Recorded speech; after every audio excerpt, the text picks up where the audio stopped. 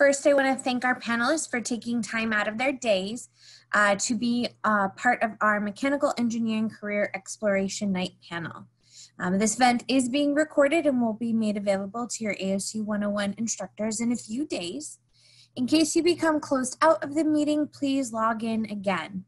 We have panelists from 4:30 to 5:30, followed by a brief break. Then we will switch out the panelists for another set of panelists from 5:30 to 6:30. As the moderator, I will start with prepared questions directed to some or all of our panelists. Panelists, I will use your name so you know the question is being directed towards you. If you would like to pass on answering a question, please feel free to say pass. And feel free to also add or agree with someone else's comment. Students, your attendance is being recorded based on your registration information and length in the meeting. This attendance will be given to your ASU 101 instructor. Please use the Q&A box on the black Zoom bar to type career-related questions for our panelists. You can make up questions or use the questions from your workbook. If the question is directed to a specific panelist, please include their name in the question. Please feel free to type your questions now. Our Q&A moderator will read them shortly. All right, panelists, please feel free to take yourself off mute, but please remain off video. We will go ahead and get started. So the first question is for all of our panelists. To help the undergraduate first-year student audience know a bit more about you as they formulate their questions, please give your 1 to 2 minute professional tell me about yourself pitch, including how your formal education is used in your current or previous role. Let's go ahead and start with Pam. Hey, good afternoon. Hi, everyone. My career was pretty unconventional, but I've had a lot of fun. I started out with a bachelor's degree in astrophysics. Then I got a master's in combined radio astronomy and microwave engineering. I then had a 7-year career in microwave engineering, first working with component design and then system design for radar and satellite communications. And I'm sure you're wondering how this evolves into mechanical. But I took a sideways move into technical writing while raising a family and taking care of my mom. And that gave me the chance to learn about many different topics writing for magazines. And it just turned out that I felt everything I learned in school at some point became relevant, whether it was programming I did or statistics or mechanical labs in which I built something. So it was very cool to see things tie back in. Then I found that the topic I liked writing about the most was something that didn't exist when I was in college, and that was the field of 3D printing. So when I ended up getting a job as a 3D printing application engineer, again, I have found that I'm always reaching back to something that I learned before on one of my other jobs. So you may not know how relevant something's going to be, but you kind of file it in the back of your head, and there's always a way that it becomes important. So that's me.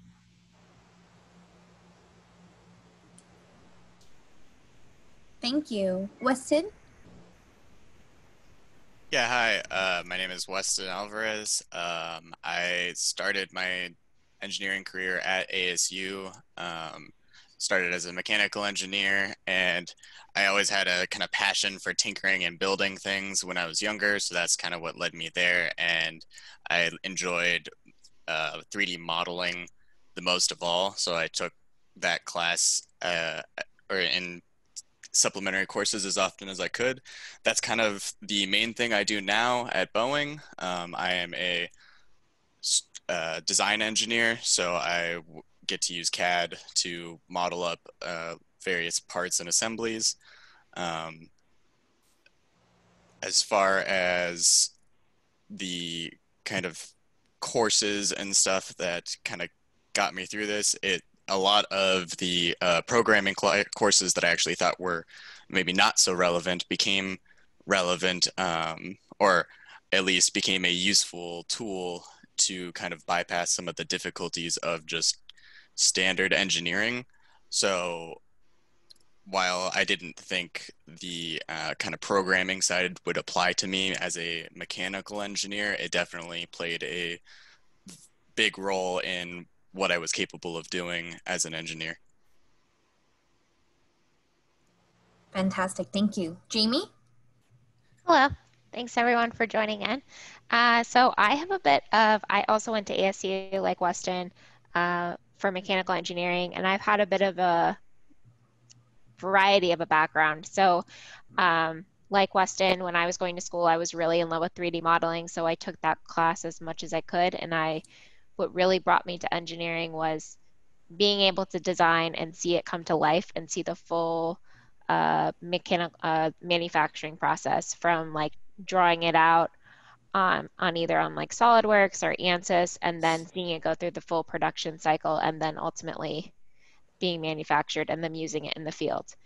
So I started out after college. I worked at a smaller engineering firm, and there I did design on SolidWorks, analysis work, and then ultimately conducting the test. So I had a lot of experience to see the full cycle of making products. And then I've been with Honeywell for actually, I just had my 3-year anniversary with the company, which is pretty wild. And I worked in the analysis group for a little bit over a year doing compressor design. And then now, after a year of working there, I was able to go on a rotation group where I ended up in the certification office, which is, we're a pretty new group. We've only been around for 4 years. And it's really interesting to be in a place where was not talked about in school. But there are definitely courses that you can take to get more exposure as like a higher level technical elective. When you're in your junior and senior year, you can learn more about that, which is pretty wild. And so I've been doing that for I think a little over 2 years now. And certification is like its own breed. You really work, it's really working with the FAA. Compliance is a huge thing. Following the rules, regulations, and making sure that we have a safe product. So there's a lot of, in mechanical specifically, it's very versatile. So you can really end up anywhere and use your degree. You don't have to worry about getting stuck. And then the relevant coursework, I would say, is solid mechanics and structures, just because they're really tough courses, but it teaches you how to problem solve. And then also the design courses as well, since there's many different software your company can end up using. Thank you. Is it Swastik? Did I Yeah. say that correctly? Okay, Yeah. thank you. Am I audible? Yes. Okay. Hi, everyone. First of all, a warm welcome to all of you. Thanks for joining in. My name is Swastik Banerjee, and much like most of the panelists over here, I am an ASU graduate. I graduated ASU in 2016 with a bachelor's degree in mechanical engineering, but I did take up quite a lot of manufacturing courses as well, and my background in terms of education and experience entails mechanical manufacturing and process improvement, Lean Six Sigma stuff. So currently I work as a design engineer for Caterpillar. For those of you who might not be familiar, it's one of those companies who builds all the major equipments that you see around for constructions, and those big trucks, giant trucks that they have at the mine sites, and several large equipments. Before this, I used to work for some time at the Arizona Department of Revenue as a process improvement consultant because of my experience and background in Lean Six Sigma. Talking about my current job, like my skills, more than my skill set as a mechanical engineer, what I learned through college, it was more about how I integrated those skills and how I was able to quickly adapt to whatever I was trying to do and learn on a fast-paced environment. So definitely my knack and passion in life to tinker with things and build stuff, and always had a passion for automotives and machines, is what got me into mechanical engineering. And I'm glad that I get to do a lot of design engineering work in like solid modeling, And not just that, I also work very closely with manufacturing and supply chain people, and also on a supply collaboration front. And the coolest part of my current job is I not only get to work with people here, but because of my company being a multinational company, so I get to work with people in different countries like India, Australia, Canada. So it's a different satisfaction when you see there's something you're contributing to in terms of in whatever way possible, and that translates into such a big, humongous machine that's out there. It's a great satisfaction and a sense of pride. So, yep, that's all for me. Thank you. Thank you. Sheila? Good afternoon. This is Sheila Chopin. So I am part of the NXP Global team. So I'm a mechanical engineer by trade and academics, and I have an MBA. So I've been with the company. So I started off my career in Johnson Space Center, working for NASA as a design engineer in the Mission Control Center for 2 years. So I did that until a Challenger crashed, then stayed there for a little while longer, and then moved into semiconductor after I got married. So I worked for Texas Instruments. I went to work there for 5 years, working on their development line as a process engineer. So that was really good. So I got a chance to really have a passion for not only mechanical engineer and the equipment, but also the materials that actually the equipment was used to manufacture those semiconductor products. Then Motorola called me at my desk at Texas Instruments, asked me to come work with them. So I've been at Motorola Freescale, now NXP, our Dutch company, for over 28 years. So the opportunity to not only continue to work in the field of engineering and semiconductor, where automotive is my greatest passion, looking at all the things we do in an automotive electronic chip and how to design that out. So I'm a materials technology engineer / manager, what I do on a daily basis. So I've found learning to solve problems, it's just been a great thing for me. Solve problems. I've co-developed some of the top materials for encapsulants, thermoset with the suppliers.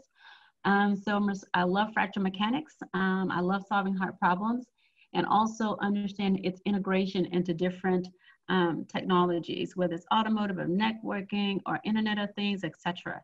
So the journey's been the opportunity to take my mechanical engineering degree and my MBA, because I actually started the lab and team that I currently have. So the MBA allowed me to actually develop the team I have, start the tools with a different fundamental understanding.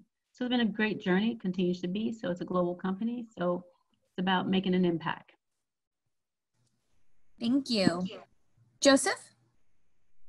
Hi, I'm Joseph Keffer. I'm a professional mechanical engineer at Stantec. Particularly at Stantec, we've got quite a few different departments, but I currently work in the mining department. I got my start as an engineer at New Mexico State University down there in Las Cruces. And currently I live in Tempe, and my office is in Chandler.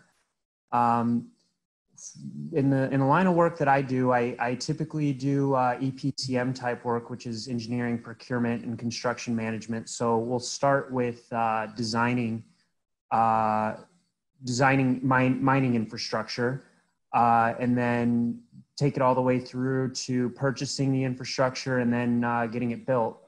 Particularly what I like about my job is you get to design stuff, and then once you finish designing it, you hopefully get to build it. And being on site and being able to watch things get built is pretty cool. In regards to mechanical engineering, I guess the work that I get involved in is a lot of based on thermodynamics and fluid dynamics. A lot of piping and pumping is involved in building a process plant.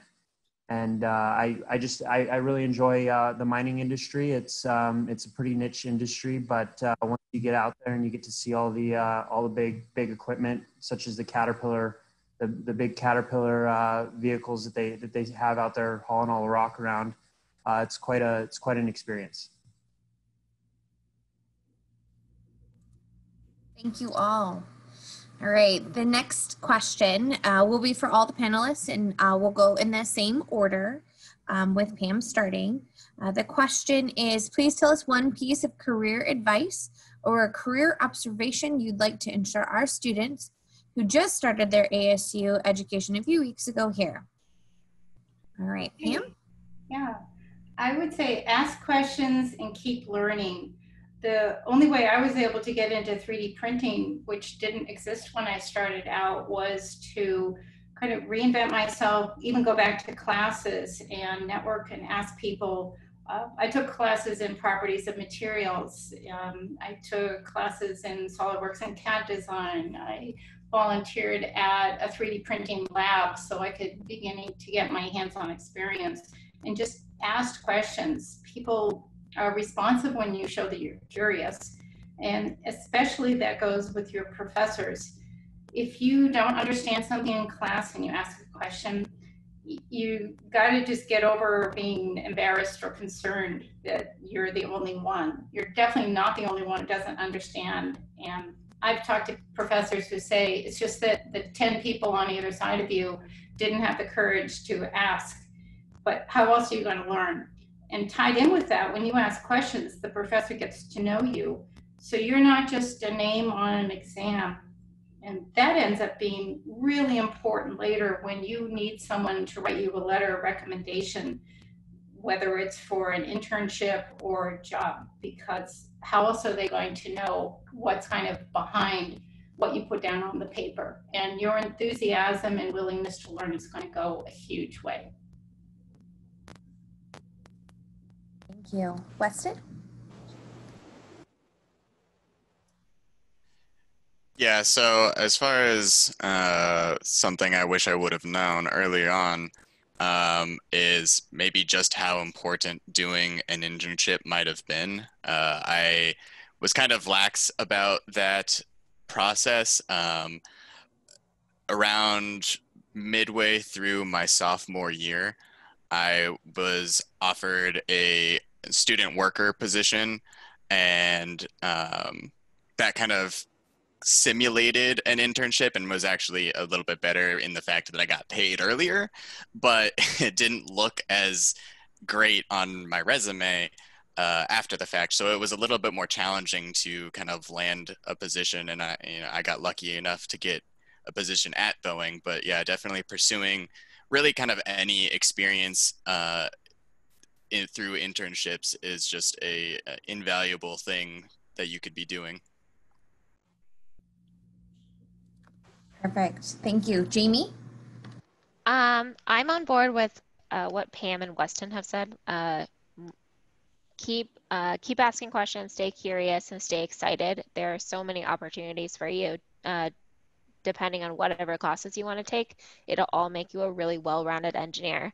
And just to follow up with what Weston said, and internships, I wish that I would have known that when I was going to school. I didn't. Well, I mean, getting one your junior year is more normal, but you can sometimes get them your sophomore year if you're really ambitious. So, just ask around and be patient, but it's really good to get one. Thank you. Swastik? So I would contribute by saying that, first of all, be open to networking with as many people as you can. That's very important. And the second most important thing is that I would like to emphasize is student orgs.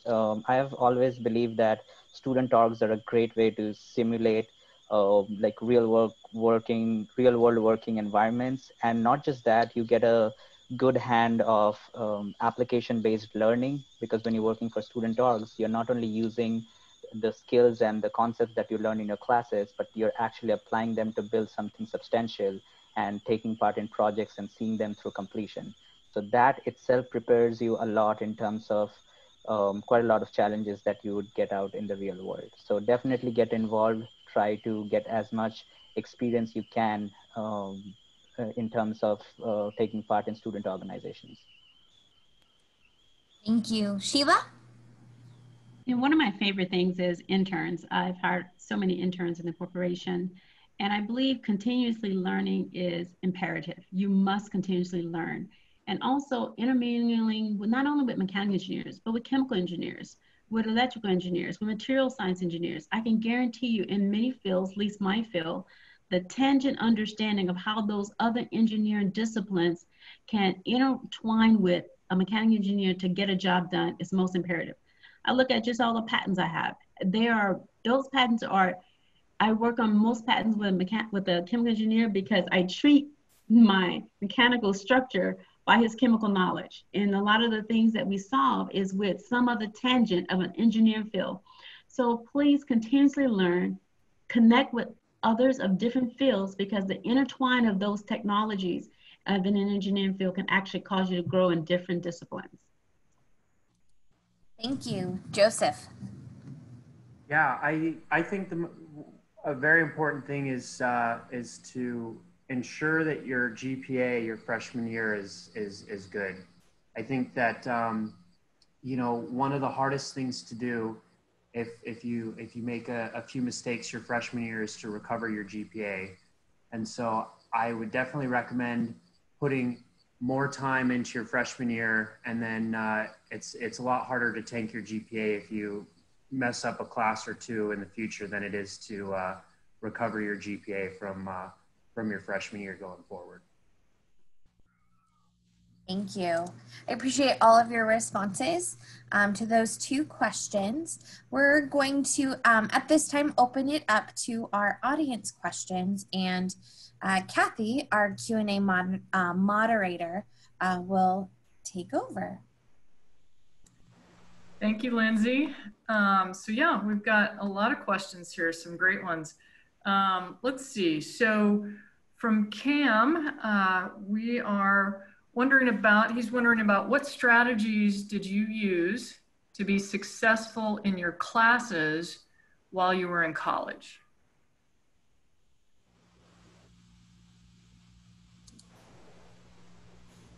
And this is a question any panelist can take. Correct. I guess I can answer it. I'm currently taking classes for a master's, but I think one of the most important things is, especially in the learning atmosphere that we're in, is to, apply yourself. And I find a significant benefit from working with other students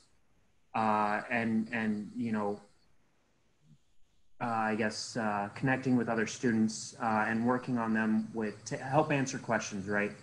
And if you both have the same question, you can ask the professor. But I think it's important to collaborate, and you learn quite a bit, and then you also can kind of keep up those social skills that COVID's kind of put behind us, right?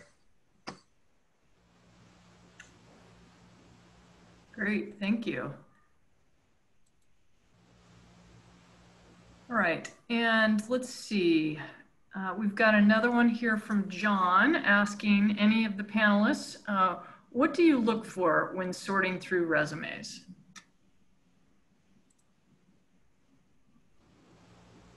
Oh, I can answer that.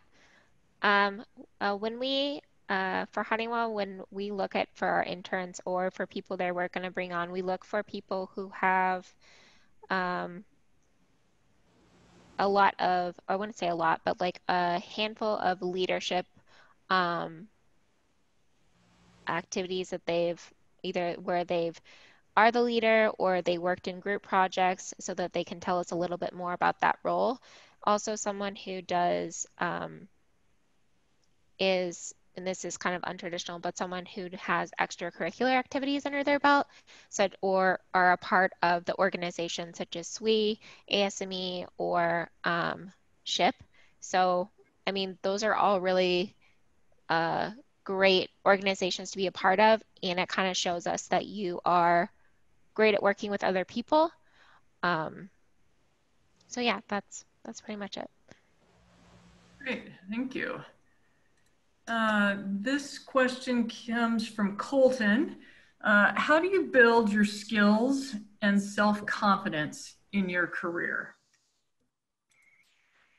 I can go ahead and take that. So basically, in terms of your skills and self-confidence, that takes time to build for sure. But the key is to be open and to have open communication.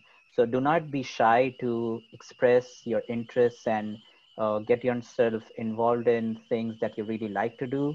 If you have an issue, if you have problems, or if you are facing, or if you feel that you need additional clarifications, some help with skill building, do reach out to your professors, do reach out to the resources that ASU offers, and there are tons of them. And so they will help you at least get into the door. And once you reach there, then you're obviously getting the opportunity to get involved. And the more you progress, the more you get yourself out there, the more you start getting involved in student organizations or in different projects. If you're doing a project under professor or under the Fury initiative, or the more you start networking, that gives you a confidence of how or what you have right now, how your profile stands out right now, how they relate to the industry. And definitely networking is a key part of it, because a lot of the professionals, when you network with them, they also tell you that where do you stand in terms of your current profile, and what do you need, what skill set are they specifically looking for, and you can definitely work on that. And that's like a good way to validate your current skills and how they relate to the industry. Very good, thank you. Yeah, I would like to add to that, and I think that's a very good question, because I found that it doesn't matter what your GPA is. You can have a 3.5 or a 4.0. I find many times if you have to be confident in what your ability to deliver. I used to say I could never be a salesperson, but one thing I learned, you have to be able to sell yourself. So you have to be able to understand how the tools, the capabilities you have, that's what you sell into the company. So what can I do with this mechanical engineering degree? How can it impact the business model that you have? And so helping students and be able to, so I found myself continuously learning, continuously see, how do I become a best process engineer when I was a process engineer, or design engineer in the Mission Control Center? I had to really learn it. And so I spent a lot of times learning in private and additional stuff. I found mentors that found value in me, and I would just practice with them or exchange my thinking with them. Building your confidence is most imperative, but it's like being a salesperson, selling what you have to be a benefit, to be a tool, to be an enabler for the company to grow faster and also to grow taller or deeper. That's great. Anybody else?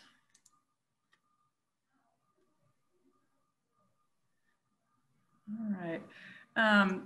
So there's a fair number of questions around how to search and when to search for internships. I'll jump in a little on that. This is Pam. One of the key things that I have found for years is to have a good presence on LinkedIn, and following up on what several people have said about networking. LinkedIn seems to be the place where people start posting information about that, particularly with so many things being online now. And at the same time, if you start following other people who are in the industry that interests you, and then eventually making little comments, you're going to get the sort of fast track to when things get posted, because in some ways it's a very tight community in any given field. And once you start following that, you'll see the same names come up and certain companies that are really active in that area. So I think that gives you one path for an inside to find out fairly early on. And then you can reach out directly once you've learned of their existence. I think another important thing is, if you have an idea on what you'd like to do, maybe do a search of some local chapters of certain groups that are located here in the area. For example, I'm a part of Society of Mining, Metallurgy and Exploration, and they have chapters here, Tucson, and all around the state of Arizona. And there's students that go to those dinners, and they're typically free. But you can network with all sorts of professionals with all different backgrounds. And once you start networking with them, you can start talking to them about whether they'll have positions open. And I know typically that most companies they'll have openings for an internship whenever. It's based on your availability. My company, we carry interns 2 or 3 of them are you know, part-time, you know, year round. And so I don't think there's, you know, obviously right before the summer starts, you can start looking for a summer internship, but I don't think, you know, if you start going to these groups and introducing yourself and talking to people, I don't think that most people would have a problem hiring an intern, you know, outside of the summer hours, as long as, you know, they knew you were outgoing and professional. And I don't think you'd have an issue finding an internship that way.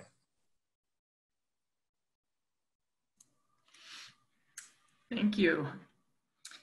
So this next question comes from Spencer. And what is the biggest hurdle to overcome for new engineers entering the industry and the workforce?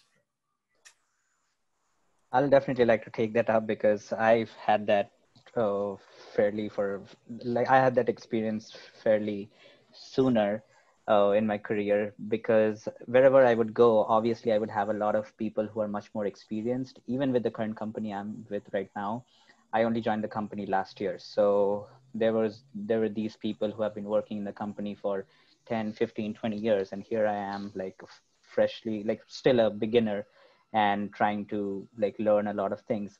I would say that when you're a new engineer, don't be ashamed to ask questions. Ask as many questions as you can. There is no wrong question, and just be open to learning new things. And more often than not, you will find that it's not about what you know, but it's more about how you adapt to the situations and how do you learn along the process. Because there's always going to be somebody who has more experience, who has more like skills than you. So it's always better to learn from them and also contribute the best way you can whenever you are in a particular team or a particular project. And that not only reflects on your attitude, but that also helps build your leadership skills in the process without you actually realizing it actively. So that is something I would definitely say is a challenge to do, because you always find yourself in the middle of the ocean amongst all those experienced people. But don't get overwhelmed. It's okay. There is always a starting point for everybody. So just make the most out of it, ask questions, and just try to put yourself out there in terms of adapting to different projects and situations.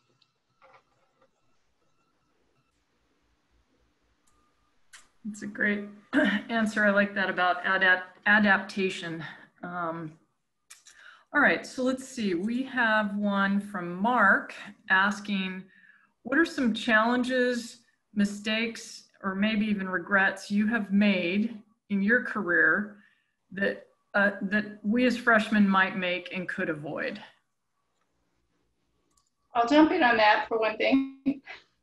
Document what you're doing. I have learned the hard way a couple of times that when I was asked to structure an experiment and then, you know, work it through and then report on it, I didn't write down every detail of what I had done. And when you're at the front of the room and you have to defend what you did and explain it, it's way better if you've overdone recording data and processes and steps so that you could either explain it or repeat it. And to this day in my job, I think about that. It helps me structure even documents that I write, like worksheets. In 3D printing, I'm always working with a different customer every day, trying to help them create a part that fulfills needs that they have for a certain application, whether it's like strength or temperature resistance. And I need to tell them the decisions that I made in designing and setting up a part on a particular printer with a certain material. So documenting, even if it seems kind of tedious, whether it's handwritten or better yet, you come up with something where you can record everything digitally, and even taking pictures along the way of mechanical parts, anything to help communicate to the customer. So I would say that was a mistake I had to learn a bit on the way. I'd like to input on that. So, you know, what I found is that making sure you understand your audience. So whether you're communicating to a technician, another engineer, a director, a vice president, a supplier, understand your audience. I tell myself and my staff that we're the transmitter, they're the receiver, and there are noises in the line. Maybe there's a short in the line. The noise could be a void, it could be something that you just didn't understand, and what you transmitted did not provide the understanding that was needed for the recipient to get the thing done, or whatever they needed to get done. So really understand your audience and making sure that your audience, what you transmit, meets the expectation of the audience. For instance, even when you're preparing your resume, if you prepare for an aerospace company or if you prepare for an industrial company or semiconductor company, make sure your audience, what you transmit, is clearly understood to the recipient. Thereby, there's no noise in the line and you transfer it cognitively and it's successful. Thank you. Let's see, we have, this is from Cam, what modern engineering tools, for example, software packages for modeling and simulation, would you recommend learning while we're in college? I would like to jump in on that. So in terms of modeling, I would definitely recommend having experience with SolidWorks. That's a very, very industry and user-friendly software. But I would also say that if you can get some experience with Creo, that also comes in very handy. My current job, the software that we use is primarily Creo.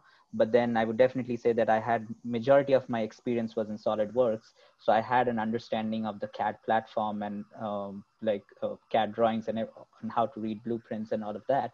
So that came in very handy. So Creo and SolidWorks would be in terms of modeling. And if you're going into FEA, if you can try to get your hands on ANSYS, I'm pretty sure you have ANSYS as part of your coursework, but if not, definitely try to get that. Get some experience with ANSYS and maybe Nastran or Abacus, but it again depends on what resources you have. But ANSYS, SolidWorks, and Creo are some of the softwares that I would definitely recommend trying your hands on. I think if you're working in an industry that's doing construction or constructing anything, typically a lot of software packages you would use are Revit or any AutoCAD package. I also typically use ANSYS quite a bit, which conveniently get it through PADT. And you use ANSYS quite a bit for flow modeling and stuff like that during different design phases. But I think SolidWorks is also a good one, but definitely also AutoCAD products. And one of the biggest things that I struggle with these days is the cloud software, right? So on AutoCAD, you've got what is it, BIM 360, and so all these platforms are moving to more of a cloud service, and so understanding that is going to be a huge deal coming up in all industries. I would jump in to say for Honeywell, we use NX. So if you're going the design route, we use NX. And then to chime in with Swastik said is ANSYS. ANSYS is huge for analysis work. And then if you're going the programming route, I would recommend MATLAB. And then also I know in our group, we have a couple people who do Python as well, so that doesn't hurt.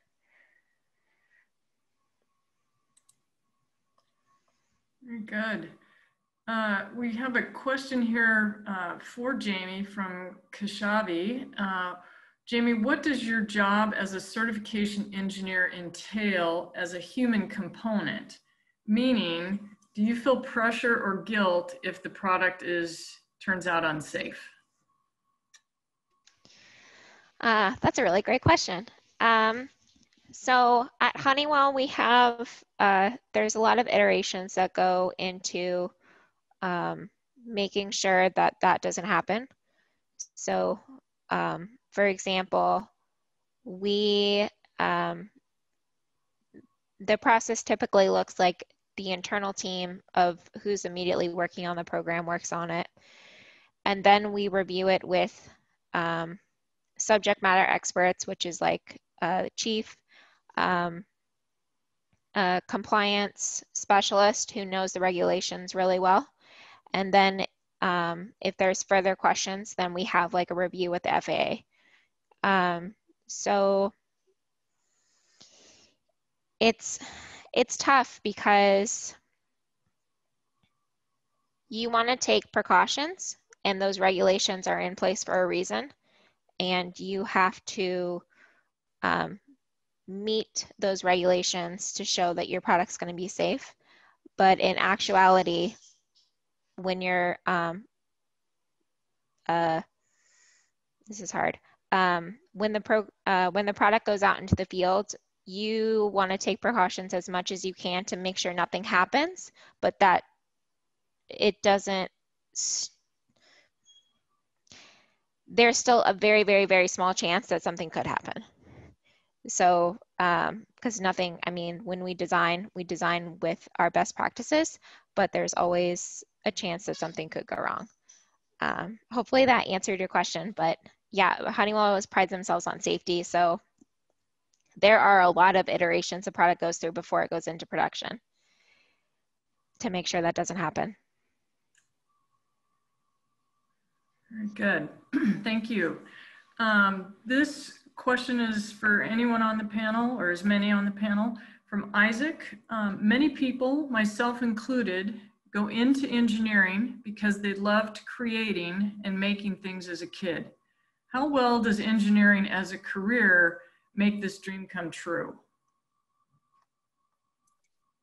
So if I could jump in on that, that's actually a very near and dear question to myself.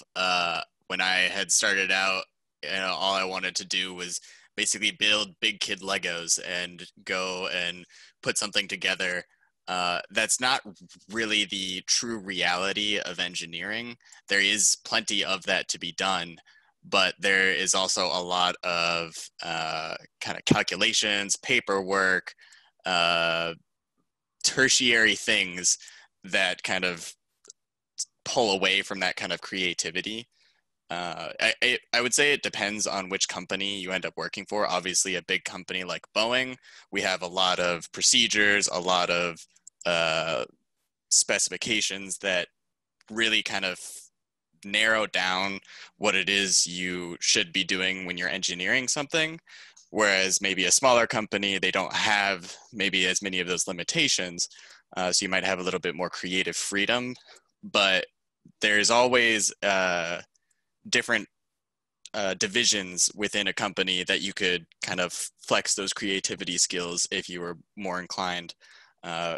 Specifically at Boeing, we have a rapid prototyping group that actually deals a lot with 3D printing and kind of doing quick solutions or quick temporary fixes for design issues on the shop floor. So if that is the kind of area you want to focus, being able to just be creative and just come up with a design solution, there's definitely avenues for that. You just have to kind of find them. I can add a little something to that. I agree with all of that. Also, another thing to remember is that your job is going to constantly evolve, whether it's at one company or as you change companies. I think people say that you end up having 7 different careers in your life. And it's okay to decide that you're not really happy with what you're doing after you've been doing it a while. Maybe you've outgrown it.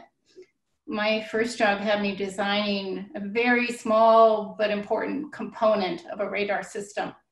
And I got bored with it after a while. It just seemed so repetitive. So I switched into systems level design.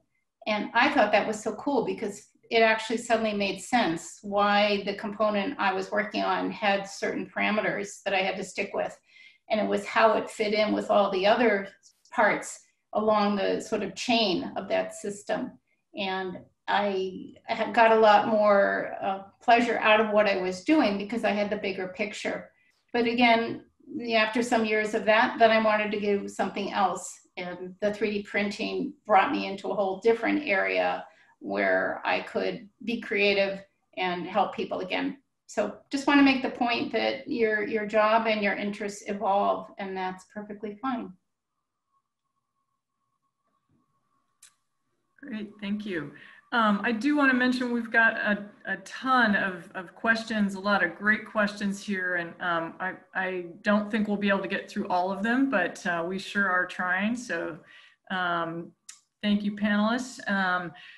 A couple are related to graduate school and whether the panelists feel that going to graduate school right after your bachelor's degree is recommended. Do you recommend graduate school at all? And if so, when, I guess? I can answer that. I started graduate school. I've been out of school for about 6 years now, and I just started going to graduate school. I found that, you know, getting out, working in the industry has two benefits, right? One, you can possibly find a company like mine that's willing to pay for you to go to graduate school, which is extremely nice. And two, you know, you actually can get into a job and understand what it is that you actually want to do, right? You may get a mechanical engineering job and you might be like, I don't want to be a mechanical engineer anymore. And you might want to go into business or something like that, right? But I think as an engineer, you need to get a little bit of experience before you can make the determination on whether or not grad school is right for you. There's a lot of people that I work with in my industry that have bachelor's degrees, and there's a lot of people in my industry that have masters and PhDs. I think if you find something that you're really, really interested in and you want to research it, and then yeah, by all means, maybe go into get a PhD in that, right? But I think for most people, you know, getting some experience, figuring out what exactly you want to do, and then making a decision on graduate school is probably the best thing, right? You can go as an engineer, you know, you can go and get an MBA and take more of a business route inside of a company, right? Or you can go and get a master's degree in something. I'm getting a master's degree in mineral processing to help assist me with some processing of minerals, right? So I think, but it's important to go and get some experience and understand what it is exactly that you want to do, because otherwise you're just spending a lot of money and you may not even know if you like it or not.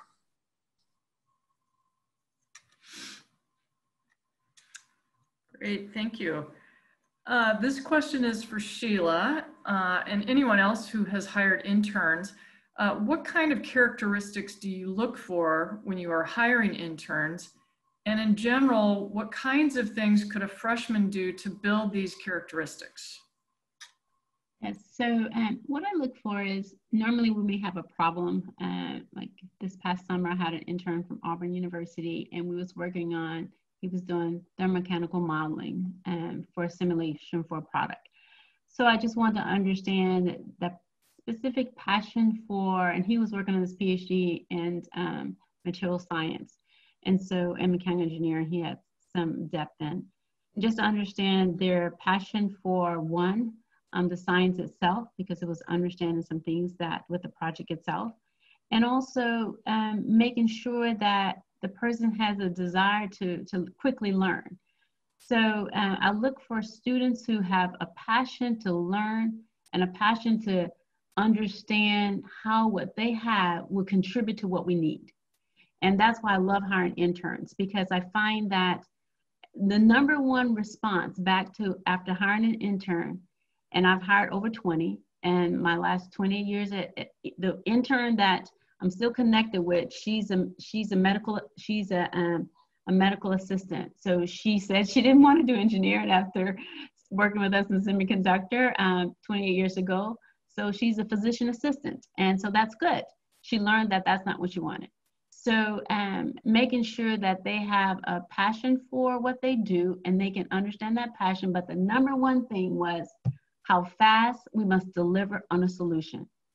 That's what they need, how fast we must deliver on a solution. So I think an intern must understand what they have and what they can deliver in a short period of time. Fantastic. Let's see. We've got a question here from David asking, what are your thoughts or mindset on failure?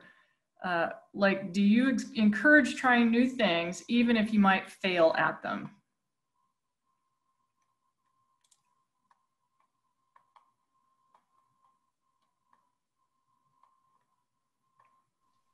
Oh, I can answer that. I would I would encourage you to explore what approach works best for you.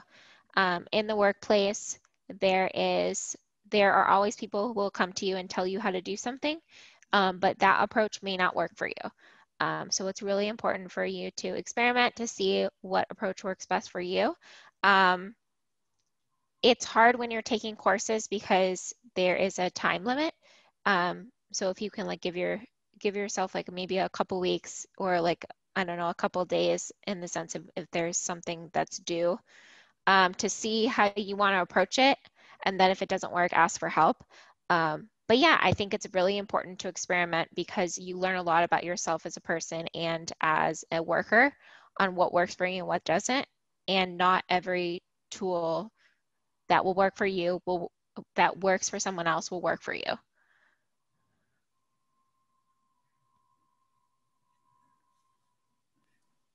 Very good. All right. Thank you, panelists, so much for all of your responses. We have a few minutes left. So in the last few minutes, we're going to have one more general question to all of our panelists. And it really is, what parting words of wisdom do you have that you'd like to share with our first year students? So again, this is for all of our panelists, and we'll start with Pam. Okay.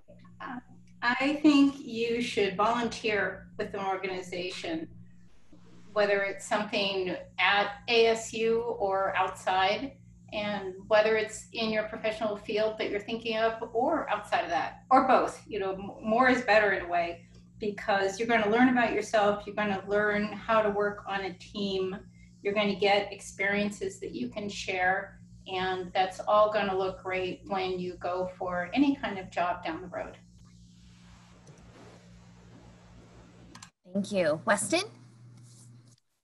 There's a lot of things I would like to say here, but I guess I will stick to one and say that, you know, you should try to challenge yourself outside of class. I know that may sound a little bit daunting, but for instance, being that I enjoyed doing things in CAD, I would model things on my own, and having a 3D printer, I could, you know, go print these things. So I would kind of give myself a design challenge and try and model up some assembly and create it, and then learn from all of the mistakes I made and create it again. And, you know, you might not have access to a 3D printer, but I believe you can get into a 3D print lab at ASU to print things.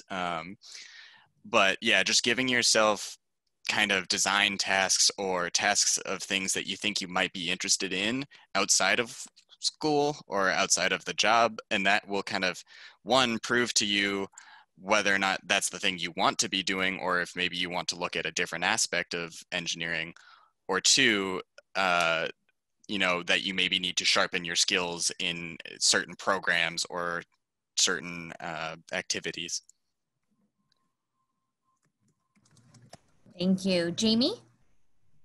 I agree with Weston and Pam. I would even go so far to say for design, if you know that that's what you're interested in, I would put together a portfolio, because when you are, let's say, the internship, or if you look into that and they really specialize in design and they're asking you about SolidWorks, then you can say, hey, I did these in my own spare time, but this is what I'm capable of. And, you know, this kind of showcases my skills. Thank you. Swastik? I would say be very proactive in terms of going to career events and different career fairs. Doesn't necessarily mean that you're gonna get an internship or something, but just putting yourself out there, talking to professionals, it not only increases enhances your communication skills, but it also lets you know what's going on in the industry. And in the process of communicating with them, you learn what they're doing and see how it relates to what you are trying to do, and just get advice from them. Networking is not only just to reach out for jobs, but it also is about being active and aware about what's going on in the industry and making connections for the longer run. Thank you. Sheila? Yes. So, be confident about who you are. And that takes time, but you can accelerate that yourself. I'll give a quick good example is that one of our sons, we have two sons, one of them is at UT Austin in architect. He's in his 5th year as architect, he's an honor student. I want him to do industrial engineer and he wanted to do architect. So I told him, write me an essay, tell me the difference between architect and civil engineer and what's on the inside of you that would deliver on an architect professional compared to a civil engineer. He wrote that essay so well, describing his content of who he was and how he can deliver on it. And I said, go do architect. And so even in his study abroad in Europe, he was one of the top students who did well. He used that same article, one out of 3 articles to get into UT Austin. So spend some time thinking about who you are and how you can deliver on who you are for whatever the skill is that you want to deliver on in whatever field. So take time to really know who you are, and that will breed the confidence to come forth and make the impact that you definitely want to make. Thank you. Joseph? Yeah, I guess my best advice would be don't get discouraged. There's going to be a lot of failure. You're going to fail a test. You're going to fail a class. Don't let that discourage you from the great future that you may have. Right. To this day, I do something wrong at work or something like that. I don't let it drag me down, because ultimately I'm doing a really good job, and I think every single one of you will do a really good job. But no matter what, just don't get discouraged. There's always a new door, new opportunity out there waiting for you if something happens. But just keep your head up and keep going.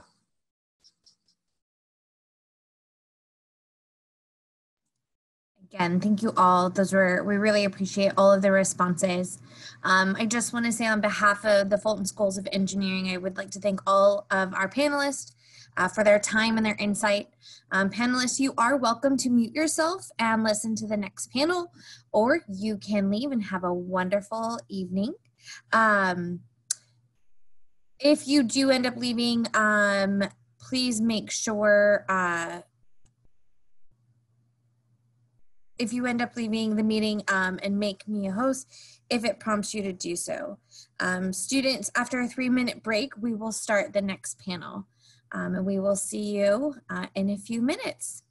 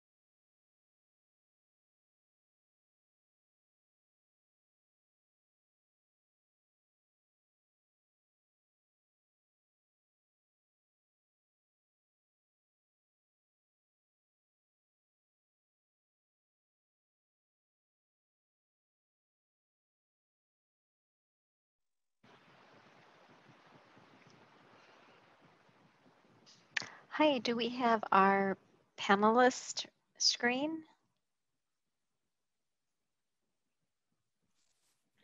Hi, this is Craig. Hi, Craig. Good, you're here. Yes.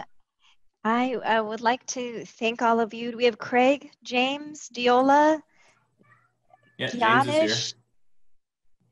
Diola, are you here? I'm here. Perfect. Giannis? Present, ma'am.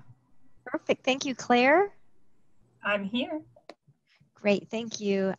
I don't see the screen yet of your pictures. Hopefully that will come up soon. But I would like to thank our panelists for taking time out of their day to be on mechanical engineering, to be here for the Mechanical Engineering Career Exploration Night. There you are. Great. Now we can see what you look like. Perfect. As the moderator, I will start with prepared questions directed to some or all of the panelists. Panelists, I will use your name so you will know the question is directed toward you. And if you would like to pass on answering a question, please just feel free to say pass, add, or agree with someone else's statement. Students, your attendance is being recorded based on your registration information and length in the meeting. The attendance list will be given to your ASU 101 instructor. Please use the QA box on the black Zoom bar to type career-related questions for our panelists. And you can make up questions or use the questions from your workbook. If the question is directed to specific panelists, please include their names in your question, and please feel free to type in your questions now. Our QA moderator will read your questions shortly. If all the panelists will please take yourself off mute, but remain off of video, please, and we'll begin. This first question is for all the panelists. To help our undergraduate first-year students know a bit about you as they formulate their questions, please give your minute or 2-minute professional tell me about yourself pitch, including how your formal education is used in your current or previous roles. And let's start with Craig. Hey everyone, I'm Craig. I work for Nissan at the test track outside of Phoenix. I've been there for 17 years now, and this was actually my 7th job, so I've done a few different things. I don't think that I use much of my schoolwork in the career that I'm in now. It's mostly project management, but I don't think that the coursework I took was bad for me at all. It's just, it gives you a certain toughness and tenacity and ability to handle uncertainty better than most people can that aren't engineering students or majors. So I think being a hands-on type person has helped me a lot. My dad was a mechanic, and so I learned how to work on cars and do those things, and that's definitely helping me in my career now. Thank you, Craig. Diola? Yeah, hi. My name is Diola. So I graduated with a manufacturing engineering degree, but I also did mechanical engineering before I switched it over. So I did that for a few years.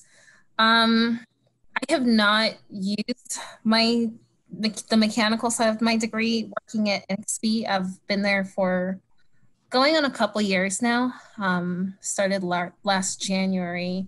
So I do a lot of on the industrial engineering side of things, working with the operations team, some project management in there. But it varies. But yeah, it's mostly industrial engineering for me. Thank you. Giannis? Hi, good evening, everyone. I'm Giannis. I work as a senior mechanical engineer at ASM America. I graduated with, as you can see, a mechanical engineering degree. I graduated with a master's degree about 2.5 years ago from ASU. And I've been working as a mechanical engineer. So if you have any doubts in your classes as to, hey, when am I ever going to use this particular formula, or when am I going to use this equation? I'm doing it. And contrary to what I've heard before, I'm actually applying a lot of the principles that I learned in my courses, especially during my undergraduate degree in mechanical engineering, in my day-to-day life, in my day-to-day projects. And it's been quite eye-opening how much you can take away from the class and how much you wish you'd taken away more from the class when you deal with all the problems that I face daily. So I think it's definitely played a big role. Thank you so much. Claire? Hey everybody, my name is Claire and I actually just graduated in this past May. So I started my job at Texas Instruments as an equipment engineer a little bit over a month ago, and it's out in Dallas, Texas. Basically what my job is I do problem solving on the manufacturing floor to avoid issues that we see on the manufacturing floor in the future. So we don't make calculators, we do make semiconductors. But the interesting thing about my job is that it's kind of what you would stereotypically describe as like a fix-it engineer. So I basically, sometimes I have to do coding and sometimes I have to do electrical engineering work and sometimes I do mechanical engineering. And so to some extent I use the things that I've done in classes. I have both an undergrad and a master's from ASU. I did the 4+1 program. But the majority of the things that I do, the skills that I learned from classes are really problem-solving skills. And that's really what I use the most on my day-to-day job. Sure, I use AutoCAD or SolidWorks or whatever programs I use, but for the most part, the things that I'm using are problem-solving. Awesome, thank you so much. James? Hi, James. I'm a Chief Vehicle Systems Engineer over at Local Motors here in the Valley. I've been at Local Motors a little over 10 years ago. Started there as an intern. Now I'm the Chief Vehicle Systems Engineer for our primary product, which is a autonomous all-electric shuttle. I end up using most of my schooling stuff. It varies is probably the best answer. Today, I used it a lot. This month, I used it a lot. Last month, not as much. So it really varies, but you know, there's certainly days where, you know, I still have all of my textbooks in my library here that I either have at home or at work, and I am, you know, going and referencing those as well as my notes from classes pretty often. So it definitely has played a big part in my life is having all of that education, that experience. But to echo everyone else, mostly what I'm doing is problem solving and having the ability to go and do that problem solving. Thank you so much. This next question is for all of the panelists again. Can you please tell us one piece of career advice or a career observation that you'd like to ensure that our students hear? And we'll start with Craig again. You say that again? Sure. Tell us one piece of career advice or a career observation that you'd like to share. I think just in general, especially when I was starting out, I was surprised at the pace of engineering. Like I thought that people would be kind of on fire to change everything that wasn't perfect immediately. And I think in general, it moves a lot slower than that. So be prepared for that. Thank you. And Diola, am I saying your name correctly? Yes. Okay, perfect. We'd love to hear from you and what your thoughts are. Mine would be similar to Craig's. The work environment that you'll find yourself in when you graduate might be very different from what you're used to. The pace is different. The people you're with, the day-to-day challenges will be different. So don't be afraid. Don't be afraid to talk with people in and out of your group, the people you see daily or people you've met for the first time. Don't be afraid to just, even if it's just a general conversation, just learning what they do. And I say this because we had an intern last year who left after a couple of weeks because the group that she was in, there was nobody within her age group, nobody, you know, who was a person of color, and she felt very daunted by that. So don't be afraid to be in a new space, new people. No one's gonna bite you. So that would be my advice. Oh, thank you so much. Gyanish. I think one key piece of information that I would like to give in my short career so far, or something that I've learned, is just because you leave the classroom doesn't mean you stop learning. This line might sound a little bit cliche, but it's the truth that I've learned, because even after transitioning over to my job, I've had to learn so many different things and so many new aspects. Echoing what Deola said, never be afraid. Most importantly, never be afraid to learn a new thing. Awesome. I really like that. Thank you. Claire? I would say that my biggest piece of career advice has been use your resources to the best of their abilities, especially as a young person in a workforce. Your biggest strength off the bat is not going to be how well you know your job. It's actually going to be how well you know how to use your resources. So like I said, I just started a month ago, and being able to know how to Google things quickly and efficiently has been so useful.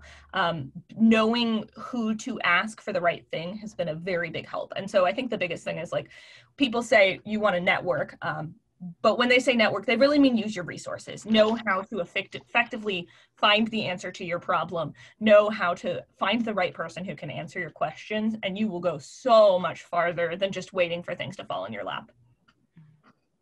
Really good advice. Thank you. James? So I want to echo most of what everyone else says, although actually sort of I'll contradict Craig's statement on the speed of things. I think that depends on where you go. I can't keep up at the speed of change where we're at, which is very rapid, but I think we have we're sort of unique in that. But the other thing is, I think if there's something that you're passionate about and you see a company that does that and you see an open position, even if it doesn't match exactly what you're going for, I'd say go for it. Get your foot in the door, and then once you're inside the company, it's a lot easier to move around and show off your skill set and possibly move into different positions. Like I said, I started as an intern, and I have trouble putting down on paper on a resume what I've done because it's been so all over the place, especially to echo Ganesh's point. I've learned so many different skill sets after leaving the classroom. I would consider myself a subject matter expert on like a dozen different things that I never thought I would be a subject matter expert in. So, there's always that opportunity to learn more and, to tap those resources, like Claire said, of the people around you and different resources you have to always be learning. Yeah, I'm going to jump in on that one, James. Yeah, go ahead. I think it points out the key differences between working at a huge corporation like Nissan and working at somebody who's solving a lot of the same problems, but with a much, much, much smaller team like James at Local Motors. So keep that in mind when you're looking for a job. If you want to have your hair on fire daily, then you can expect that at a smaller company where you can have to wear a lot of different hats, like I'm sure James does. Whereas yes. I worked at GM briefly, and GM felt like every change you make was like trying to move the earth. And Nissan's much, much better than that, but it's still a very large corporation. Interesting. James, did you want to say something? That's all very valid points. I had myself muted while I was laughing, talking about that. But yes, I'm surprised I still have a full head of hair because it is always on fire. That's a great way to put it. Thank you so much. Okay, we're going to open up the questions now to the audience. QA moderator, do you have some questions for our panelists? I certainly do. Thank you. Let's see. This first question is for all panelists, and it comes from Scott. How did you find your niche in engineering or in your career in general? And what experiences would you recommend seeking to help a student like me discover that niche passion?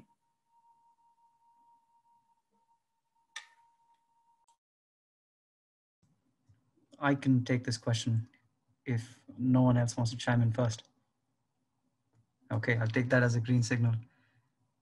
I think the best way, or if you ask most of us, I think we're still trying to find our own niches. We haven't fixated on that one particular thing that we wholeheartedly keep doing all the time. And like someone said before, if there is that one thing, eventually you probably might get bored of it.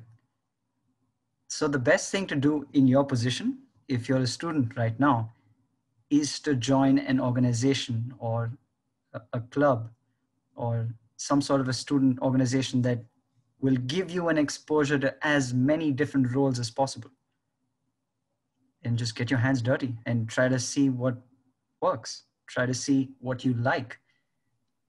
And that will give you a feel for your niche. Yeah, I just want to second that. One of the really big benefits of being in college, and I will stand by this piece of advice until I die, is that your life kind of ends every semester, and that all of the obligations that you have, whatever's going on in your life, regardless of how horrible or how awesome it's going, is probably going to restart next semester when you have a whole different set of classes. And so you can really use that to your advantage to figure out what you like. You can sign up for hundreds of different things.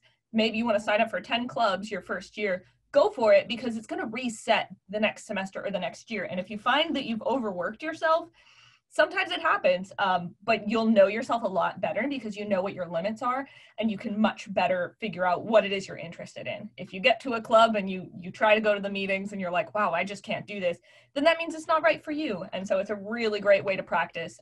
Same with internships as well. Apply to all of the internships that you think are remotely interesting. You might find that you like them a lot better. That's how I actually ended up in semiconductors. I originally wanted to do aerospace related work. And then I interned at Texas Instruments, and I was like, wow, this is so much cooler than I ever thought it could be. So try different things. Go crazy while you're still in college. Yeah, I'll jump in and third that one, especially on the clubs. I was heavily involved with the Baja SAE program with the Society of Automotive Engineers. And that sort of forever changed my life. Like to this day, I am still involved in that program outside of the school, outside of my professional career on a volunteer basis. I felt like that really solidified my niche and helped me find the engineer that I really could be. That's great. All right, we have a question for Diola. This comes from Sanjay, and he says, though I'm doing mechanical engineering, I'm really interested in industrial engineering as well. Can mechanical engineers do well in the field of industrial engineering? I believe so. At the site that I work at, 2 of our previous industrial engineers where they graduated from ASU with mechanical engineering degrees. One of them is still an industrial engineer, but at a different site, and the other is in a rotational program where he's now an equipment engineer. But I think so, because when you graduate and you enter the workforce, a lot of the times you don't really know, you won't know much about the industry that you're in. And most of the people there will just expect that you're going to be learning. A lot of your first year will be learning the people around you, the resources you have, just understanding the industry and the products. And so what you're really going to dig into is your problem-solving skills as an engineer. And you're going to dig into that and leverage that, and that will help you become a good engineer, a really great engineer, whether that's industrial or any kind. So yes, short answer. Good deal. Let's see here. How about Craig? Would you consider your current job to be an engineering job? And if not, how did you prepare yourself to successfully switch to a different career path? That comes from Hans.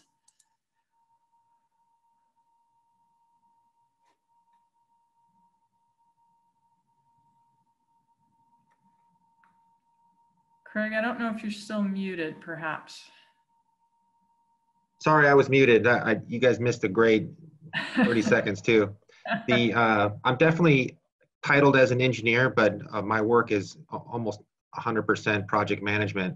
So it was kind of a gradual switch. I mean, essentially what I do is we test the cars and trucks, and we find problems, and then we communicate what's happening, and then help the design engineers try to fix them. So we aren't responsible most of the time for any calculations or any engineering type work like that, but it's important for us to understand all of the inputs and outputs that are happening and communicate those as variables that might be influencing why the thing is failing or working. It's also good to understand and have the capability to juggle all of the different variables that might be coming up in terms of manufacturing tolerances and supplier quality and material quality. It's really, it can be just about anything, and the longer you do this, the more you're able to juggle those different things.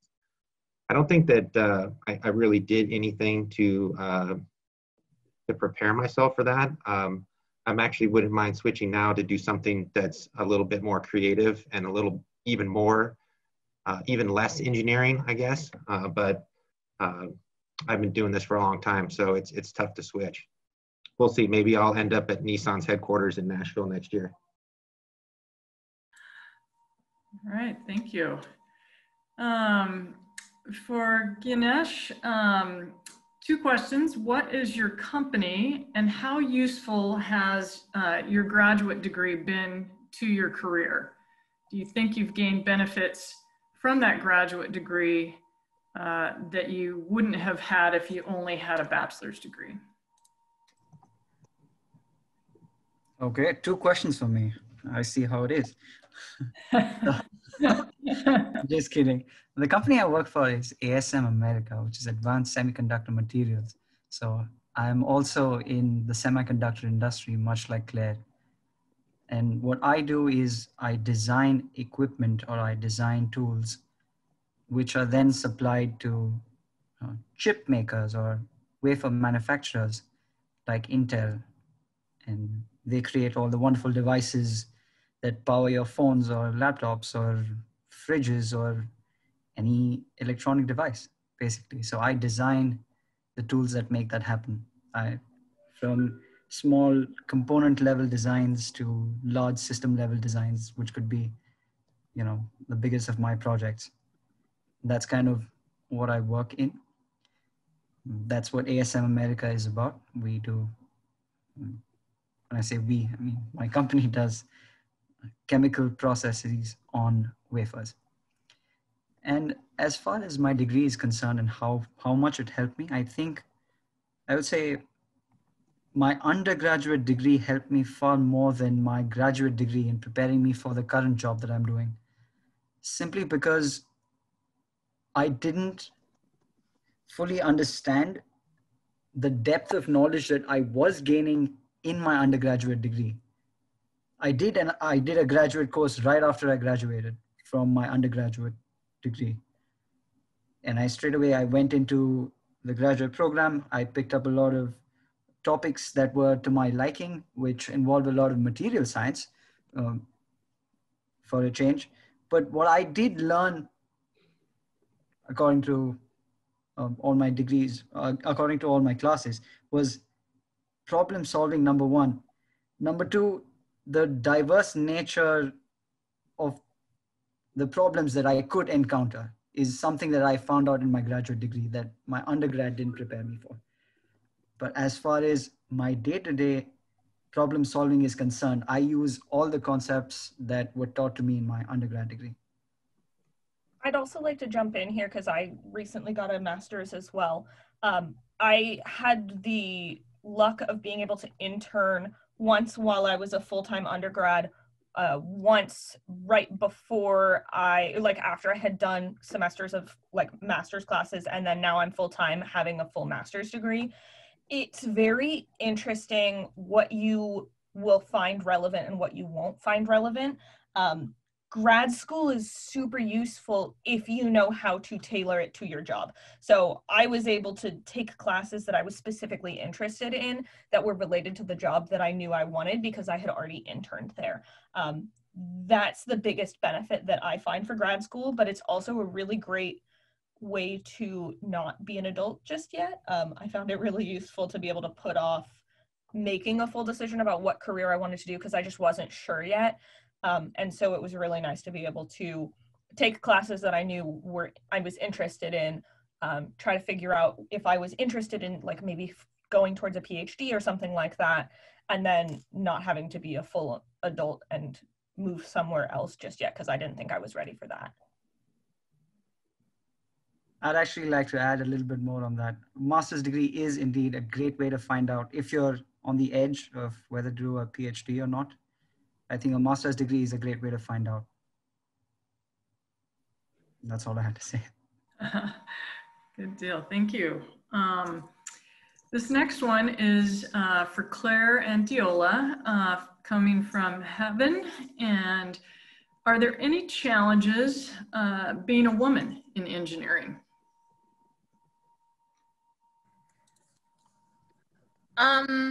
So for me, when I joined NXP, I quickly learned that we have a women's leadership team. It's one of the employee resource groups that we have.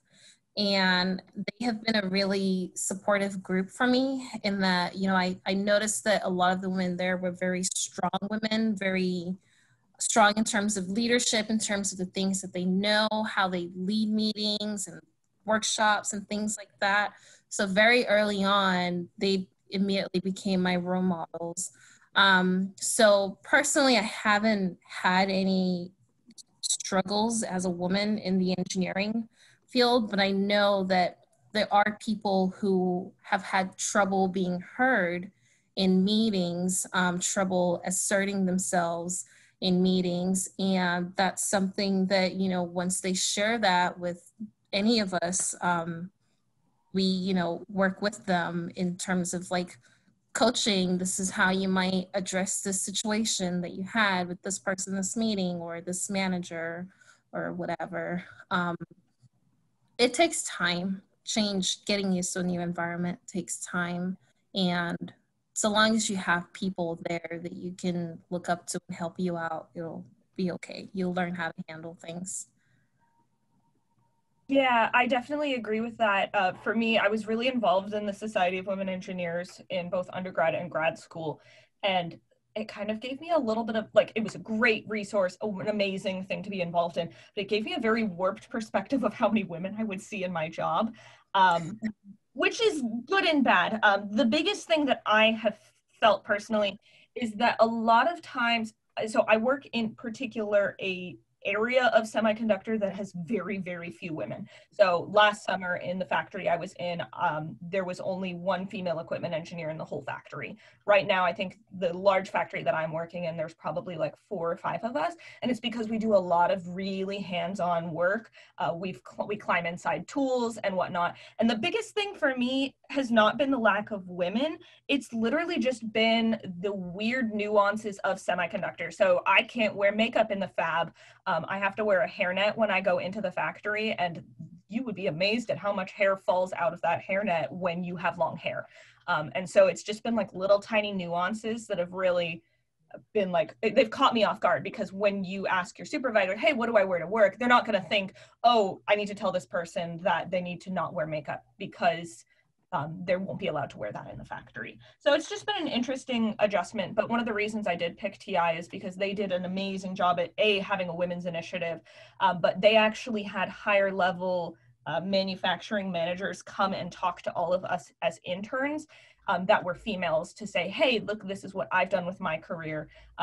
These are like, this is what my family is like, and this is what my life is like. And you can absolutely be a woman at this company. So it's been fun.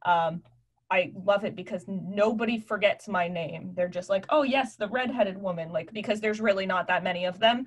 And so it's kind of cool to stand out. Like, everybody knows who you are, except I don't know them. So it's a good time. Yeah, that's funny that you mentioned the no makeup one, because when I did my internship, I remember my manager feeling a little bit awkward about telling me the no makeup rule.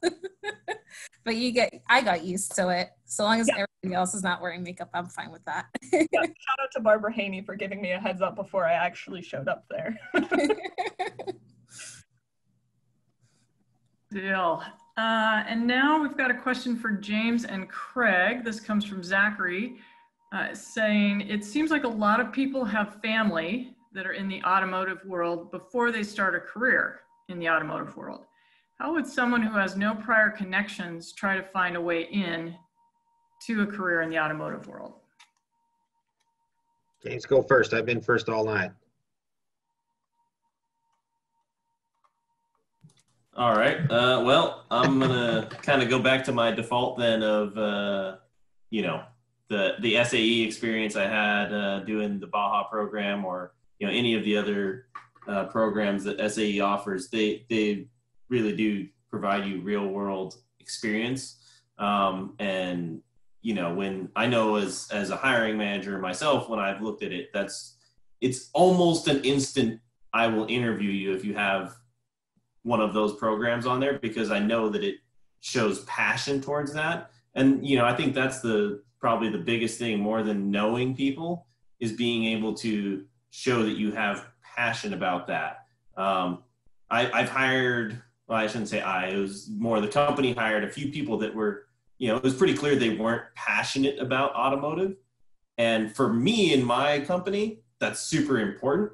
And they just didn't, they fizzled after a while, because if you weren't passionate about it, you couldn't keep up with the pace we were going, and you didn't have that drive to solve those exact types of problems.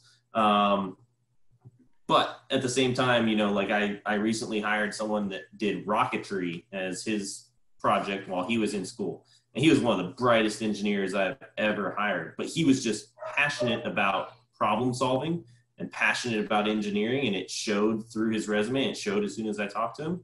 And, for me, it was an easy decision to bring him on. But also, to sort of answer your question, I didn't know anyone in the automotive industry. And I didn't have any family in the automotive industry. My dad does HVAC installations. So, yeah. Good deal. I'm unmuting. You're muting. Thank you. I agree with what James said. I don't think it's critical that you know that. I'm typing an answer right now to Salvador about his questions about making your own project or building or repairing your own car. Absolutely, 100%. And since you probably won't have a lot of relevant work experience when you graduate, put that stuff on your resume. I mean, on my resume right now, I still have the fact that, I have a 2008 Corvette that I work on. I built a 63 Falcon wagon pretty much from the ground up, engine stuff, suspension stuff, any project that you do, even your own maintenance. I worked on a project here recently about the serviceability of changing the oil on one of our trucks. So knowing how to change your oil and having that experience is critical to doing the job well. So, I mean, it's great to know people. Do your best to network, to find somebody that knows somebody that can help you get a foot in the door. But like James, he's very successful and didn't know somebody going in. I got my job at Nissan because one of my good friends was already working there, and so he helped me get the interview. So, and then when I showed up, there were two people that I knew from SAE that were already working at Nissan. So one of them interviewed me. So networking, do it, love it. Thank you. All right, this next question is from Alistair, and it's for all the panelists. How do companies introduce newly graduated engineers into their employee base? How many hours do they start you with? What is expected of you?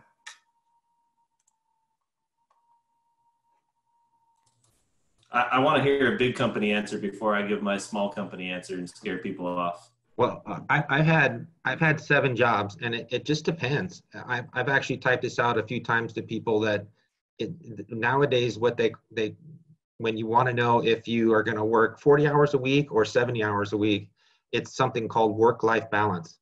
And it's okay to talk about that now, because some people want to set the world on fire and go straight to the top, and they don't have a family, and they don't mind those hours or have a lot of travel or anything like that. So it totally depends. Like Nissan, probably thanks to the unions, pays their engineers 4 hours over 40. So, and I really I can usually work as many hours as I want to. but typically I don't. There were other jobs that were like that, but sometimes you get on a salary position and you have to work until the job's done. And if you don't like that, then maybe you need to look for something else. But it really depends on the position that you're in, the size of the company, you know, the everything. Yeah, I was gonna chime in too a little bit on my side of things, and this is part of, you know, where I try to, like I mentioned, really find those people that are passionate about it, because we tend to throw our new hires sort of straight into the fire of figuring things out, and you know, there's some training, but a lot of it is, you know, if you don't know, to kind of to Claire's earlier point, like, try to, you know, ask people around you, find different resources. But for the most part, I try to put people in positions that give them the ability to succeed and to, you know, really move and push things along and solve some serious problems. Yeah, so I just went through this with Texas Instruments. To the work-life balance point, definitely ask, and this is also like why you want to intern, is that you'll get a much better idea of how long people work. So I'm salary, but as of right now, I'm really only working 40 hours a week. And I do own tools, so if something goes down on the factory floor in the future, I might get a call at like 2 o'clock in the morning if nobody on the shift can figure it out. But for the most part, it's very reasonable. Like if you work late a couple days a week, then maybe you'll get a little bit of a reprieve the following week. In terms of knowledge, I came into my very first internship I didn't even know what a wafer was. And that's like what semiconductor is based off of. And so they were very, very good about teaching you what to do. There's no way that you're going to learn in school, oh, this is what this particular photolithography tool does, and that is a-okay. They usually understand it, and they might throw you into the fire in that they'll say, okay, here's a project, go start working on it. But they're not going to expect you to know everything. And frankly, you don't want to act like you know everything, because the technicians will not be happy with you. So just like go into those roles with a really open mind, be willing to be flexible, but nobody's just going to, like, unless you lied on your resume, you're not going to be underqualified for that job. Like, they're going to try very hard to make sure that that transition is good, because they're spending money to get you there. They spend money to hire you, they spend money to onboard you and to pay you. And if you're miserable and you don't know what's going on, you're going to leave, and then they're going to lose all that money, and they're going to have to go through that hiring process again. So be willing to learn. Don't be freaked out. It might feel like a lot, but they're not going to just like totally throw you in the deep end with zero help at all.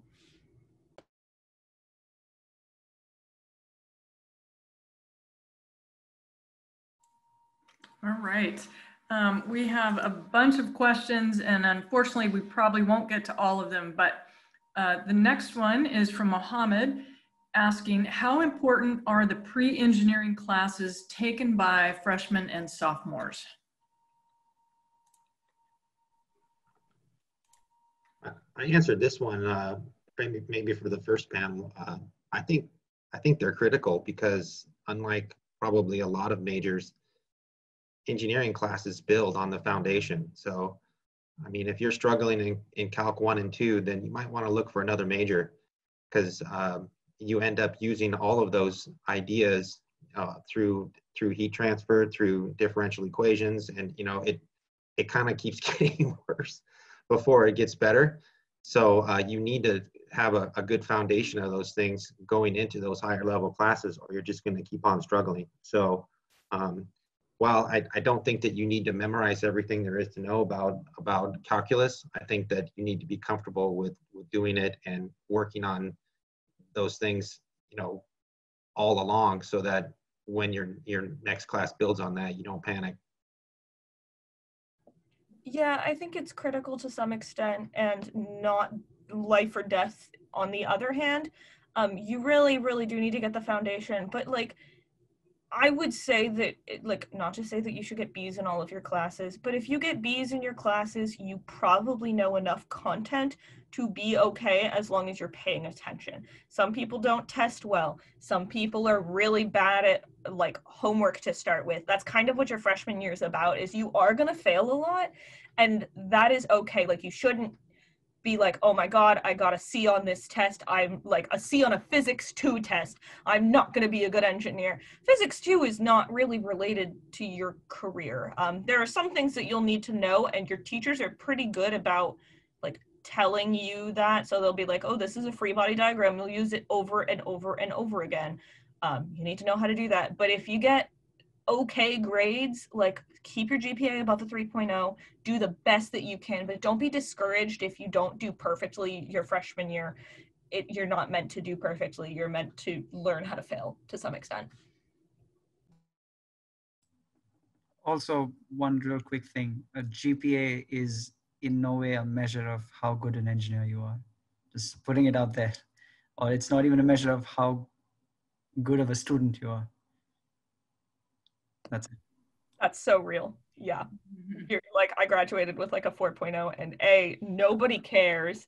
Nobody has asked me about my GPA ever. And B, I guarantee you there are classes that like I could not help you with. So don't put your GPA as a measure of your self-worth, but do use it as a like general metric of how you're doing. If I can sort of add to that, one question that comes up about regrets is, and my son is actually a computer science engineering student at ASU right now. I've been encouraging him to actually try and learn what you're studying and not worry so much about what grade you get.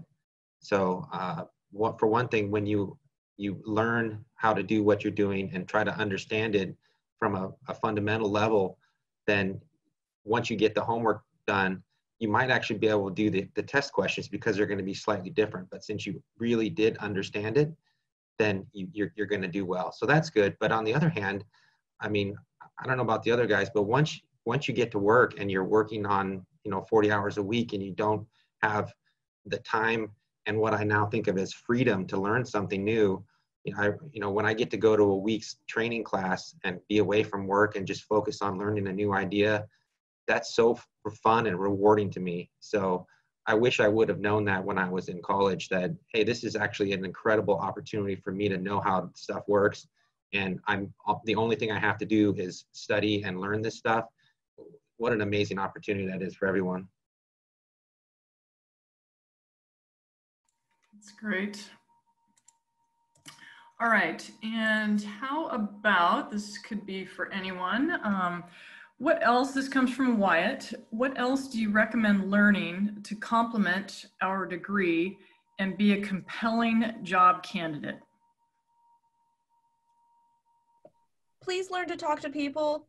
Please learn how to talk to people. That sounds very, very silly, but I have friends who are like amazing engineers. They're amazing at classes. They have perfect grades. And I have a friend who literally can't get a job because he cannot talk to people. He sticks his foot in his mouth every single time. He's like, oh, I can't do this interview right because like I just didn't I didn't give them the right answer. And it's like, no, you just didn't have a conversation with them. So like, just because engineers are stereotyped as being awkward people, please learn to talk to people because that will set you so much farther apart than all of the other candidates. I was actually also going to say communication, and you took it right out of my mouth. But yes, communication is really, really big. It's really, really important. Learning how to communicate an idea that you have when you're brainstorming with a group of people, or learning, like being able to listen to somebody else and understand an idea that they're trying to communicate to you. You'd be surprised how often this presents itself as a roadblocks. I go to recruiting events every semester. Well, not this year yet, but and there's so many people that come up to me. They have this really nice resume, but they just cannot talk to me. And it's really hard to, try to recommend them for a job or anything like that. So really, communication is really, really important. It's so understated. So keep in mind when you're interviewing, one of the last questions that the person interviewing you might ask themselves is, it goes two ways. Like, would I like to have a beer with that person, or would I like to go camping with that person? So when you work with someone 8 hours a day and you really have nothing to talk with them about, that probably doesn't make you a great candidate. Also, along the lines of communication, something that I think was super helpful to me was to take a personality test. The one I took was Myers-Briggs. So I'm an ENTJ. So now that I know that, I understand that the way I think and communicate and learn things is very different than the way a lot of other people think and communicate. Once you understand that the differences are so incredibly vast, it helps you communicate better with other people, especially that aren't engineering-like.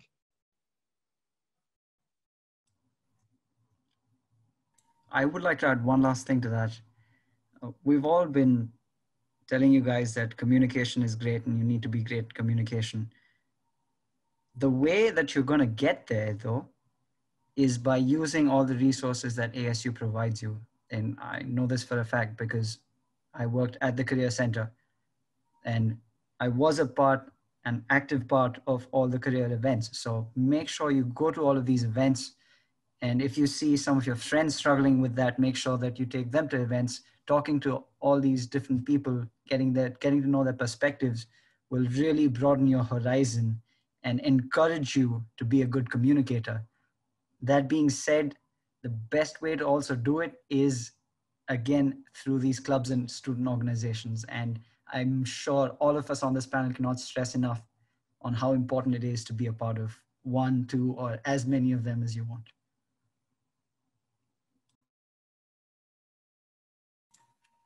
Thank you. I think our moderator is going to take us through the end here with another question.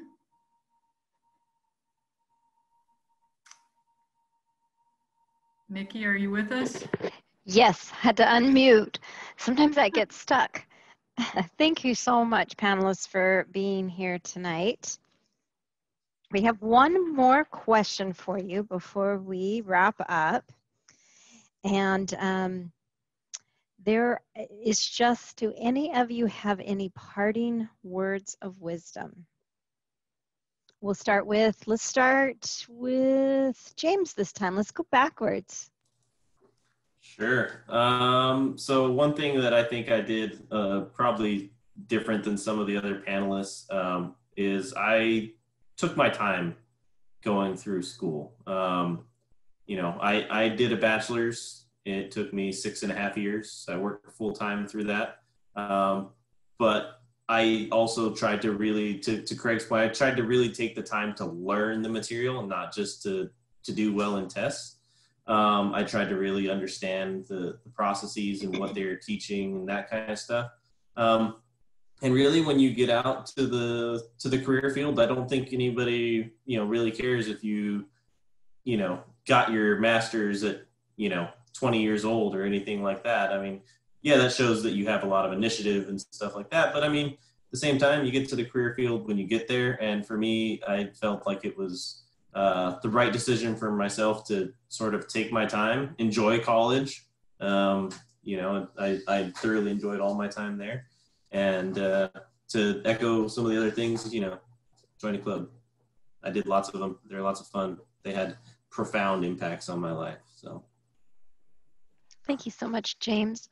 Claire, I know that you just shared how you felt about being able to learn how to really speak to people, but do you have any other parting words of wisdom you would like to share?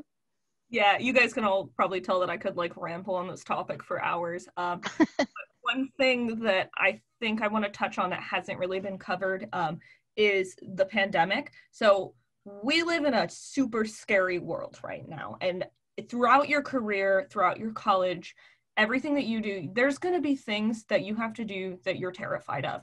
I can tell you for a fact that it was absolutely terrifying to pick my life up in the middle of a pandemic and move halfway across the country to a job that I didn't really have a ton of people that I knew out there. And things are going to be crazy and you don't always know what's going to happen, but make that jump. Do it even if it's absolutely terrifying, even if you're scared of it.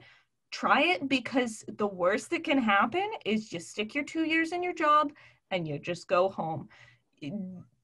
There's never going to be a situation that you can't get out of. So do the crazy thing, go join that club, go move across the country, even if it's scary. That's all. Thank you. And there is a question in here for you about the 4+1 program. Do you feel like it gave you an advantage over other candidates? So I did it after I had already done my internship. What I will say is it's very, very useful if you are not 100% sure what industry you want to go into. In terms of like job offers, I know for a fact I would have gotten a job offer with just an undergrad at the same exact company doing the same exact job. That being said, I did get like a $10,000 raise for having a master's, and I only spent 1 year in school. So I'm not going to say it made me stand out more than other candidates, but it certainly didn't hurt. Wow, that's really good information. Thank you so much. All right, Ganesh, how about you? Do you have some parting words for us? I do. And there's one underlying message that it can sort of be found in all the pieces of advice that we've been giving you this evening. And that is to get out of your comfort zone.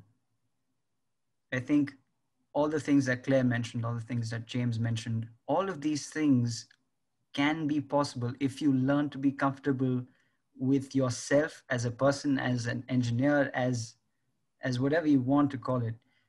Be comfortable with yourself rather than your surroundings. And the best way to do that as you're getting through university is to get out of your comfort zone and explore as many things as you can. Try to get into as many different situations as you can. Try to meet as many new people as you can in your 4 years or 5 or how many ever years it is you're spending at ASU. But make sure to take that leap, and that's going to get you miles. Thank you. Appreciate that. And probably goes back to that same thing that Claire and Diola talked about with that being able to, if you're getting out there and you're meeting a lot of people, then you are learning how to communicate. Diola, there is another question here for you too, and then if you could give us your parting words, but I see a question that's asking, you mentioned that the pacing of your work sometimes is difficult, and I'm going to read this exactly how it's written. You mentioned pacing when explaining the work environment. By that, do you mean, is it hard to keep up with? It can be overwhelming. So I remember when because I did an internship first and then I returned full time. And when I first started with my internship, I remember myself and all the interns were just really exhausted because coming from classes where you had breaks in between, you get to walk from one class to the other, work kind of felt nonstop. You were just going. So in terms of the pace like that, it can be exhausting. I am a person where I'm always willing to help people. And so that can be overwhelming in terms of taking on too much at one time. So that's something where you have to know yourself and how much you can handle, and don't be like me, underestimating how long it will actually take to complete a task. So yes, it can be a lot, but you can also learn to take things one at a time. That it was emphasized to me many times by my manager, finish one thing before you do the other, but I said yes, and then I did the exact opposite. So don't do that.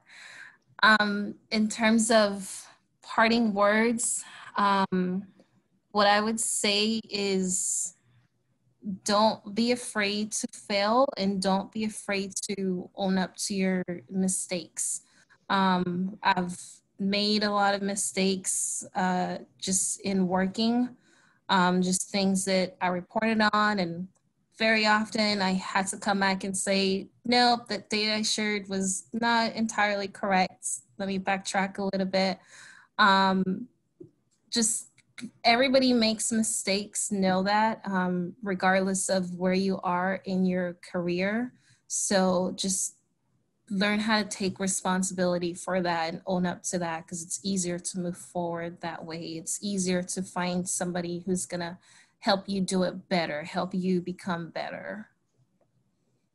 The end. Thank you. Thank you so much for sharing that. Craig, you'll be our final one, and then we are going to hear from Claire.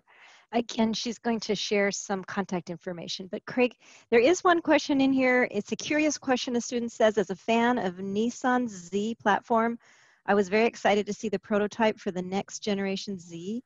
Were you involved in that project in any way? And then in your parting words for us, please.